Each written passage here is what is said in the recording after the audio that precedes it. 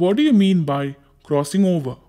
The process which produces the recombination of genes by interchanging the corresponding segments between the nonsister chromatids of homologous chromosomes is called crossing over. A crossing over between linked genes allows their recombination during meiosis. Crossing over takes place in pachytene stage of prophase 1 of meiosis. In pachytene stage, the bivalent chromosome becomes tetrad, that is, with 4 chromatids.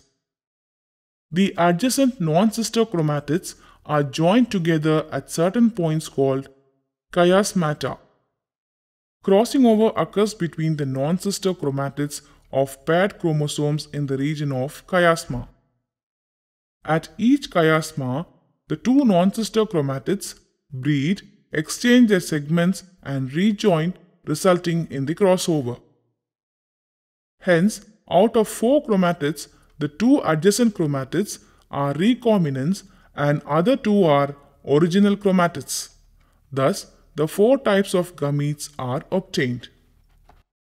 Explain the significance of crossing over. Crossing over leads to the production of new combination of genes and provides the basis for obtaining new varieties of plants. It plays an important role in the process of evolution. The crossing over frequency helps in the construction of genetic maps of the chromosomes. It gives us the evidence for linear arrangement of linked genes in a chromosome.